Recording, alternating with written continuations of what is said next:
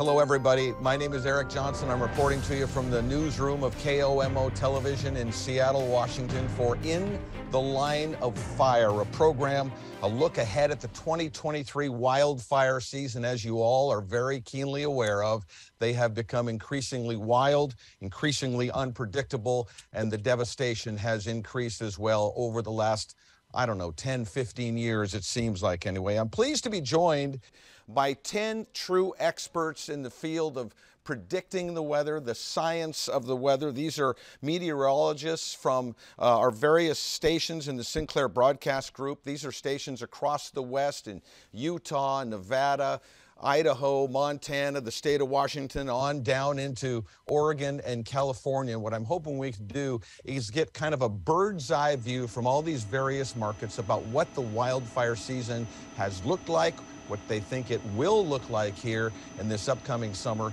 and also as it pertains to the winter, the wet and snowy winter that we've just experienced. So these are the experts. We're going to get a conversation going here. 250 years of combined meteorology here with this group we have amassed today. So this is going to be a lot of fun. I want to start everybody by asking for a show of hands. How many of you in your various markets have seen record highs when it comes to snowfall or rainfall, or at the very least extreme highs in this past winter that we've just seen finish up?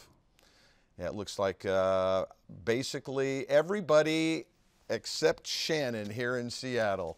Yeah, she says no way. We'll talk about that here as we get going. I'm going to start with Salt Lake City, KUTV, Sterling Polson, the chief meteorologist there. And Sterling, I know you guys have had a really, really rough winter, if I'm not mistaken. Tell me about that, and tell me about how that then pertains to the wildfire season we're looking ahead at.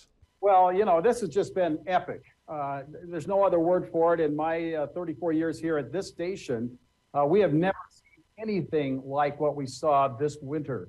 And in fact, after a long, hot summer of 34 days last summer of 100 degrees plus, and even into September, we tied our all-time high record of 107. Who would have ever imagined that just 4 months later, we would be looking at record snowpack across the state of Utah? And not just a localized area of snowpack that's above normal, like northern Utah is above normal, southern Utah isn't. The entire state of Utah ended up with 27 plus. And in some places in April, we were still adding 2 to 3 feet of snow with storms that were developing across the state. And per storm, that was per storm. So, I mean, just incredible amounts of snow. Of course, what we're worried about now is flooding and not necessarily fires, but we're monitoring that as we move through, as we've been moving through the month of May. So what we expect is with wildfires this summer is and I think we're in ENSO normal now. The El Nino Southern Oscillation has gone to neutral. So I think what we're going to be looking at is a more normal type of weather pattern for the state of Utah, which would mean that we won't see 34 days of 100 degree plus temperatures. And I think the soil moisture is high. That's still percolating down into the soil as we melt this spring. And the reservoirs are all going to be full across the entire state, which hasn't happened in years and years and years. So this is a great summer, I think. The only thing that could happen that could change that is if we end up with another hot, dry summer. As we move into August and September, wildfires could increase. But the way it looks right now to me is I think we're going to see a fairly quiet fire weather season because of the amount of moisture that we have in our soil, our plants. And even though we're getting a lot of new vegetation because of that, I think most of that vegetation is going to be very, very wet. Interesting take, Sterling. You have behind you a backdrop that shows the devastating impact we've seen from some of the fires in the past. But you're saying, if I can summarize it, that because of the snow and the wetness you've had in Utah this past winter, you expect the fire season to be better, not worse than it has been. Yes, I do. Sterling, thank you very much. Let's go to Reno, Nevada now, where Matt Monroe is the chief meteorologist at KRMS NV. Reno, you have had a huge winter as well. Tell me about that, and then let's talk a little bit about preparations that you guys make in Nevada for the fires. The Tahoe fires have been seen a lot in the past few years. I know you guys have been hit really hard. Talk about that if you would. First of all, the winter here, kind of like piggybacking on what Sterling said, absolutely epic. He had an epic winter there in the Wasatch, and we had an epic winter here out across the Sierra Nevada. And it's really statewide too. Of course, that range runs down through California and through Western Nevada. And as far as percentages, 200 to 300% of normal. That's up and down the entire range. So that's the northern, central, and in the southern Sierra, upwards of 300%, about 3 times the normal snowpack. So as far as California is concerned, statewide, it is a record year, the largest snowpack ever in the history of California since recorded history. So we have about 700 inches of snow up on Donner Pass. Just like Sterling, we've had big storms in April as well, adding to that. So it's either records or near records at just about every singular point up and down the Sierra Nevada. And that's where the majority of our wildfires come from. Lake Tahoe, obviously, at 6,000 feet, about 6,200 feet, a very high alpine lake. That's why they're always in danger. They're surrounded by forest. And in recent years, we've had the drought. So it's been just kind of, they've been dodging the bullet. They had the Caldor fire. That was last year, essentially 2022. That came very, very close to South Lake Tahoe. This past wildfire season, we had the mosquito fire, and the mosquito fire came within a number of miles to the west of Lake Tahoe. And then luckily, we had 4 days of rain, put that one out. Largest wildfire in California state history, which is in our viewing area north of Reno, the Dixie Fire. That was just unbelievable. That was July 21st through October 21st, did over $1 billion in damage and about 1,505 square miles, just absolutely charred. So we're hoping we'll have a repeat of that going forward. But again, we're sitting on tremendous amounts of snowpack. Just like Sterling, we're concerned about flooding here. A lot of that flows into the Truckee River Basin, which comes down in through Reno. We've seen catastrophic flooding in Reno before on years like this. We're hoping we won't have a huge spring melt and then create flooding there. And then, of course, things will eventually dry out. And once they dry out, this could be a delayed wildfire season, but pushing it maybe from June to maybe September, October timeframe. And it could be a big wildfire season due to all the undergrowth that's going to be growing tremendously and under all that snowpack. So once that snowpack goes, we get a lot of growth. Then we have a dry summer. El Nino or not, it's going to be a dry summer. And then basically, hopefully, not a huge wildfire season in September, October, but it could be a delayed wildfire season in short and a rather intense wildfire season. Matt, I know you've covered weather really all over the country, from what I understand. Yes. And let me ask you this: is the degree of extreme weather that we've seen in this last 4 or 5 years, is it higher than you've seen in your career around the country? As far as wildfire activity? Wildfire, just extreme weather in general, the extreme winters, the extreme heat, the fires. I mean, I have to say so because it's been, it's essentially out here, it's been either feast or famine. So we've either gotten just incredible wet seasons or incredibly dry. Fascinating times we're living in. I think we can all agree on that. Let's go to Fresno, California. KMPH Chief Meteorologist Chris Kuiper. Chris, the numbers out of the state of California are interesting. This past winter, 20% more rain than normal, 56% more snow. We kept hearing about a drought, but it ended spectacularly with snow in places that we just never seemed to see snow. Let me ask you this. I know you guys got a ton of snow at Yosemite National Park, hit really hard this winter. Tell us about that, and tell us about your area, your region, getting ready for wildfire season and what you expect. Well, just to go along with what Matt was saying there, the Sierra Nevada is in just incredible shape as far as the snowpack goes. Most areas of the central Sierra Nevada are reporting 200 to 300% of their April 1st average. Many areas at or above record snowpack depths and water content. And so the snowpack in the Sierra Nevada is just outstanding right now.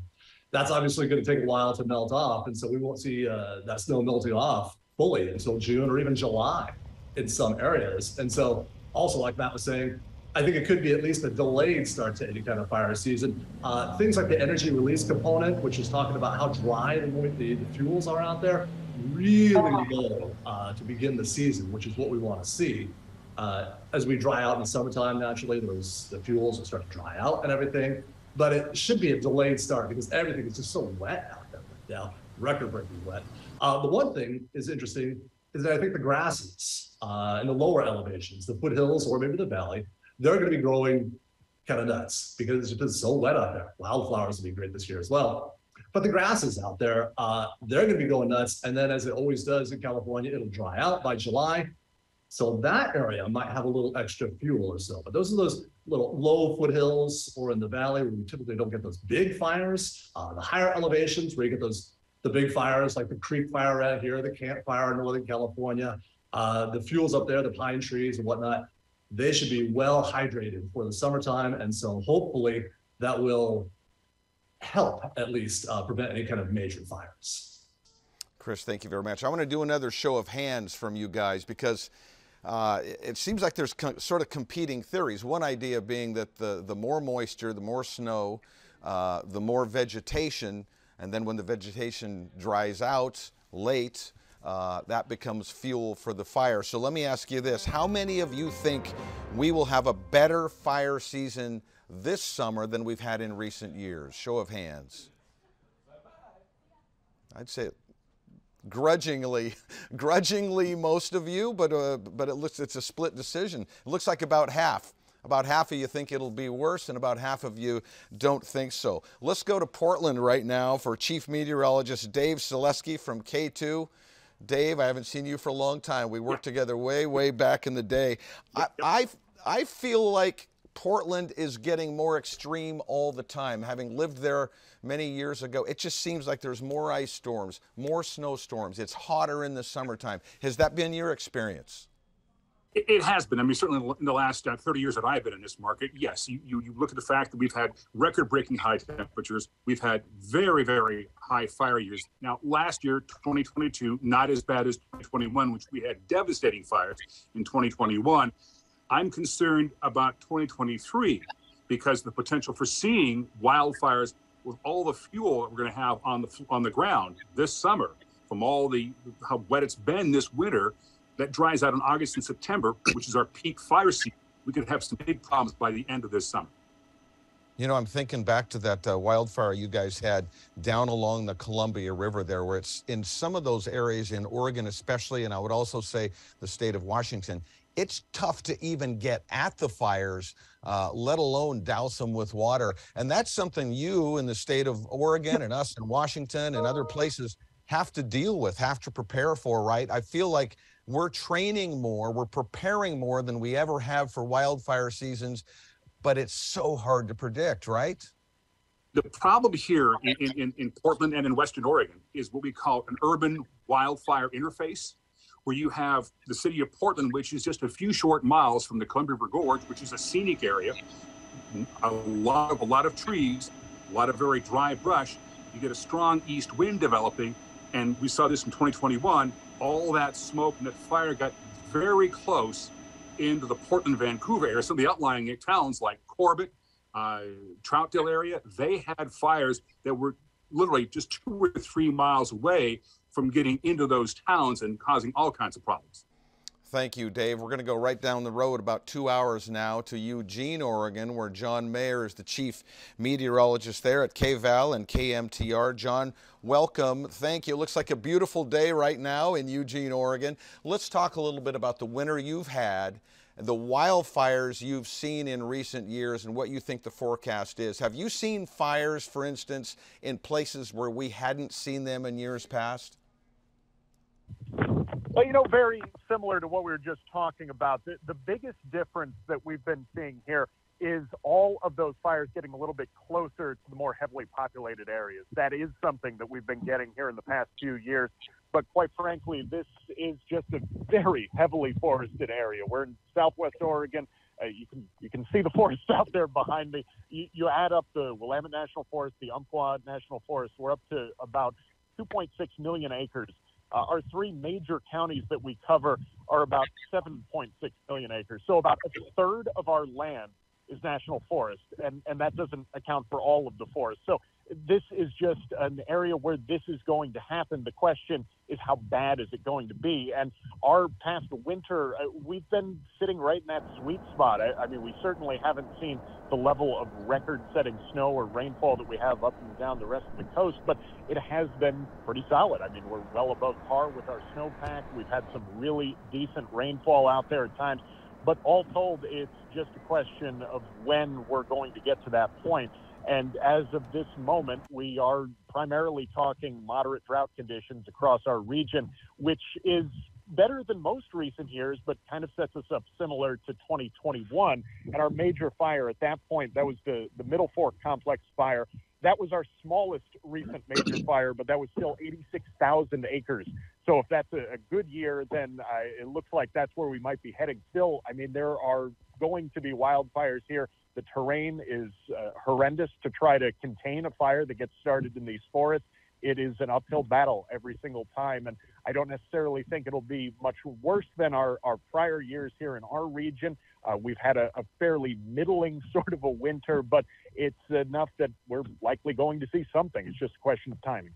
It's just a matter of when, right, John? Thank you very much. Let's go down the road there to Medford, Oregon, and Holden McCroy is the chief meteorologist at KTVL, Southern Oregon. You're just across the border from the state of California. Looks like a gorgeous day behind you there, Holden.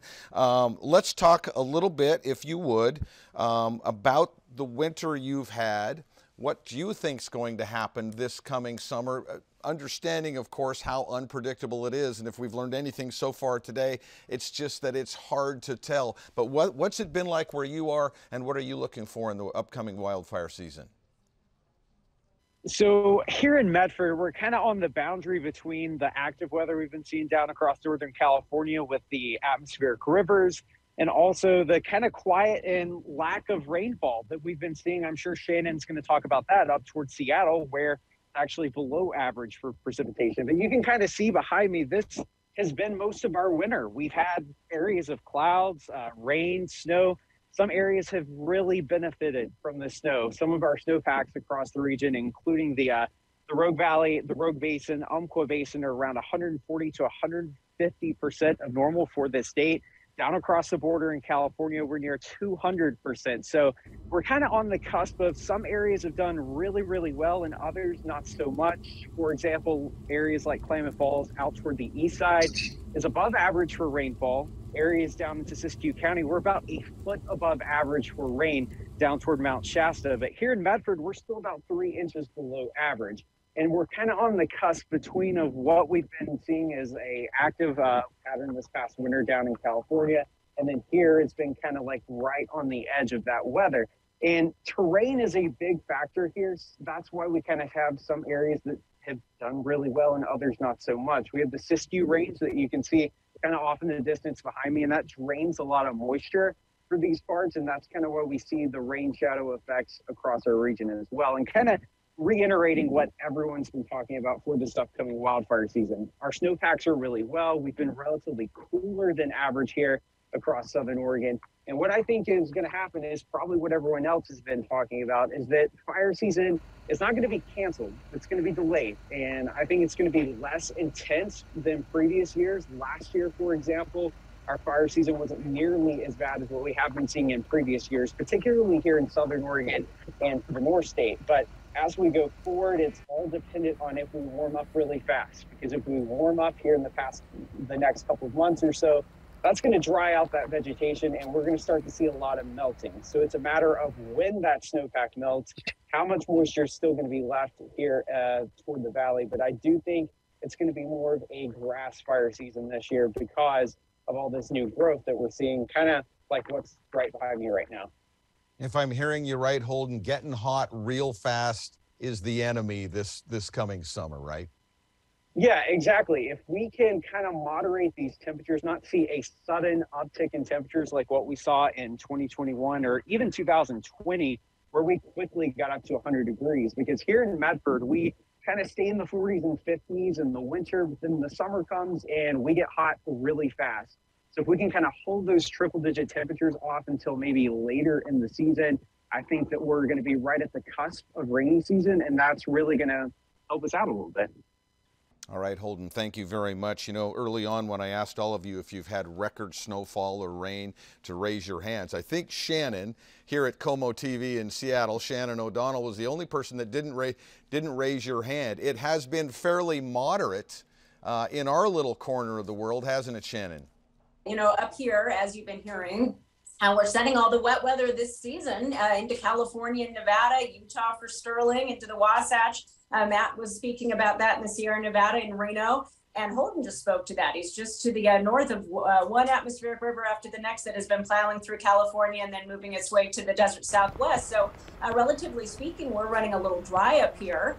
It's been cold, however. We started the season right before Christmas, the winter season, with some snow here around Western Washington. Then it was just kind of chilly for several months, but relatively drier. Shannon, I want to ask you about air quality. You know, I've talked to people around here who said they could not remember in their entire lives more than maybe one or two situations where there was a lot of smoke in the air. And now it feels like we've had that basically every year for the last several years. And at times, we've had the worst air quality in the entire world. That's not what people think about when they think of Seattle. And most of those fires, or a lot of them anyway, aren't even from our region. I know we've had smoke come down from Canada and up from California. Is this just the new norm in your opinion? Well, had we had lifespans that went over 100 years, or had we asked some people, you know, that were around here, had memories of living in the 1800s, they might, you know, speak differently to that. Thankfully, we have some from the 1800s when people were just starting to really settle here in the Pacific Northwest. And Mark Twain very famously visited the Northwest in 1895 and was quoted, I just looked it up to make sure I got it right out of the Tacoma Tribune this morning. He said, "Your scenery is out of sight." And he was, you know, as usual, play on words with Mark Twain because he thought it was lovely around here, but he couldn't see anything because we happened to be full of smoke that summer of 1895 when he was visiting. And based on the records we do have from Native Americans and the early settlers, and of course, we don't have the information, the wealth of information that we do nowadays with social media and all of the different ways of gathering that we do now. But based on the information we have from back then, we used to get a pretty regular smoke season around here. You know, it would ebb and flow, and it was well known up here in the Northwest that would happen in certain summers. And then we really settled the West Coast, certainly in the 1920s through the 1970s, and thought, aha, we're here. We have all this technology. We can suppress these fires. We had airplanes. We had all kinds of new technology to tamp down that fire, and thought we had it handled. And really, from a lot of the research that's going on at the University of Washington and whatnot, kind of allowed all of that undergrowth to really get going and get out of control, such that when we get a wildfire now, they can be pretty explosive. Whether you've had a dry season, you know, we saw that in California in the last 10 years with these terrible, terrible fire seasons. Same for up here in Puget Sound. Our worst fire seasons that I remember in the last few years were 2018 and 2020 with lots of smoke, and they were fairly regular water years. It was more of the short-term patterns that would happen, the synoptic and the mesoscale patterns that would happen and set up in the summer, where you'd get a big ridge of high pressure, say, sitting in eastern Washington, with weeks of the offshore flow, the Cascadia winds pushing all of that smoke and that dry, hot air in Puget Sound. Those were the really terrible fire seasons for us. Sometimes you get monsoons that pop up here late July and August. It's really hard to tell right now if that's going to happen, if that's going to be the pattern. We get the monsoons breaking out here, we get a bunch of lightning, and all of a sudden our fire season's off and running, whether we had a dry winter or not. So there are some things that are still unforeseen that will happen later this summer that makes it hard to call what kind of fire season we're going to have. Thank you very much. I want to head down to Boise, Idaho right now. KBOI Chief Meteorologist Roland Stedham. Roland, I guess one of the things that strikes me is we want to predict, we try to predict. You're there in an area that gets a ton of snow. You get some really hot temperatures in the summertime, but it really is anybody's guess what's going to happen, right? It really is. This year, I wish I could say that we had a ton of snow, but we've been just right there above the average. Our snowpack this year is averaging between 130 to some of the mountain ranges to the south of us because of the proximity of the storms tracking down into Nevada, California, and Utah.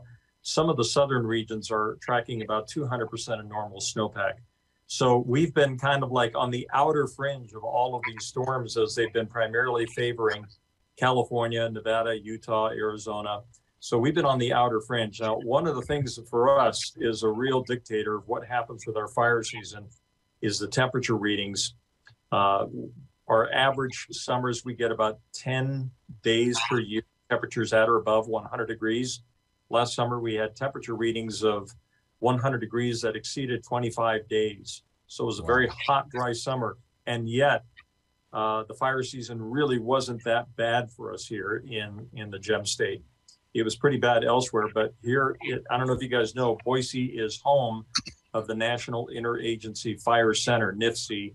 And so they're the ones who control and send resources out to all of the other states to battle the fires. But we are at the crossroads of all of the fires that range from Vancouver, Washington, Oregon, all the way down to central Southern California. Those fires get caught up in that westerly flow. The smoke gets caught up and we just end up drowning in smoke here. So it's really bad for us here. But the fire season itself wasn't that bad. Our snowpack is about average or a little bit above average. And I think the true dictator of what happens with what kind of a fire season you have is how do the residents interact with the natural resources? Because a lot of our fires are started by chains on trailers, by people out in the backcountry, by things that are sometimes out of our control. Also, lightning is a huge predictor of fire season for us. And last year, we just didn't have a lot of thunderstorms. It was just so hot and dry. But fortunately, we kind of scathed away without getting a lot of fires ignited in our state. It's so fascinating to me. Just up the road, Sterling in Salt Lake is drowning in snow. Not that far away is Boise, and you guys didn't quite get as much as you like to and would normally get. I want to go to NBC Montana, which is a regional network in Montana that covers Missoula, Butte, Kalispell, Bozeman. Chief Meteorologist Brooke Foster. Thank you for your patience, Brooke. Let me ask you, it looks like, is that snow behind you? Is there still snow on the ground? There is still snow on the ground. You know, Missoula recorded 111 consecutive days with at least 1 inch of snow on the ground. That's the third longest streak since 1902. But mountain snowpack is still running about 5 to 15% below normal. Now, naturally, we're going to make that up because of these spring snowstorms that keep moving through. When we look forward, last year, looking back first, last year we were primed for a bad season, but we did have a lot of rain that moved through in June and July. So despite the record heat in August, it was a pretty tame season for us. If we see that repeat itself this year, then things might be okay. But going into 2023, much of the Northern Rockies, we are already under moderate drought conditions. Parts of the Bitterroot and Lolo National Forest and the Beaverhead National Forest are already in severe drought conditions. So really only time will tell for us. Thank you, Brooke. And, you know, as I look at where you are and I look at some of the other places around here, and then I look at Miles Muzio in Bakersfield, California, and look behind him in the beautiful blue sky and sunshine. He's standing in the shade of a tree there. We realize why people move to California. Miles, let's talk about California. I know it gets really hot there in the summertime, but you also have high elevations that get plenty of snow. How does that interact with each other for the fire season? Well, just this last September, we had a high temperature of 115 degrees. That's set an all-time record for September. But this past winter has been just epic, like everybody has said. We just ended March, and that was the 5th consecutive cooler and wetter month in a row. That's the last time that happened was in 1998. So it's unusual to have consecutive cold and wet winters. But this past winter, we had 16 storms. We've had 13 atmospheric rivers. We've had 2 bomb cyclones. And so right now we're sitting at about 170% of normal precipitation. But up in the Southern Sierra, we currently are a full 300% of normal. But the funny thing is that not that long ago, we were in an exceptional drought. As recently as New Year's Day, 2023, it was an exceptional drought. Then in a period of only about 6 weeks, we went from the worst kind of drought to no drought at all. And so now we're doing just fine. But it's very similar to what happened in 2017. So that's the analog for where we are right now. The most recent drought was about 2 years and 2 months from beginning to end here in Bakersfield. But in the last decade, we had a full 5-year drought, which was a big, big deal. There was all sorts of special problems that we had. The governor had to do special orders to try to mitigate the drought. And it ended as well, very, very abruptly. In January of 2017, we went from exceptional drought to no drought at all in a period of about 6 weeks. So I decided to go back and look at the 2017 wildfire season. How did that fare after doing pretty much the same thing we're doing now? Turned out that in 2017, it was the worst fire year to that point. 2018 and 2020 was actually a little bit worse. We had about 9,500 individual fires, about $18 billion damage, and 47 lost lives, including the big fire down in Santa Barbara and Ventura, the Thomas Fire, which burned 281 acres. And of course, what always happens is you have all this water, and then it causes the floods as the snow melts in the summer, and then you have all the vegetation, and then everything just burns in the hot summer that we had. In fact, that very year, 2017, in September, we had 2 days in a row of 111 degrees for high temperatures, and a total of 67 triple-digit days in Bakersfield in 2017, right after the big drought ended with all of the rain that we had, very similar to what we have now. So I'm anticipating this is going to be a similar situation. We're going to probably have a pretty big wildfire season around much of southern Southern California after all of the snow and the rain that we've had. It's interesting as it pertains to the long drought in California. It's like, be careful what you wish for, right? All of a sudden, you're up to your neck in snow, and there presents a whole different list of problems. Hey, well, you guys, this has been fascinating for me. I guess my takeaways, it's been a tough winter, a wet and snowy winter for many of your markets. I think it seems like a lot of you are predicting a potential tough wildfire season, but probably a little later than it normally happens. And of course, as always, we know it is almost impossible to predict really how it's going to go. We thought this last year might be a tough wildfire season up here in Seattle and the state of Washington. It wasn't as bad as it had been. So we'll have to see what happens. But I want to thank all of you for your expertise and for the job you do and the work you do. And thank you so very much. John there flashing that K-Val coffee mug to get a little free advertising. I caught that. Listen, you guys, thank you very much. I appreciate all your help. I'm Eric Johnson reporting from Seattle. Thank you for tuning in.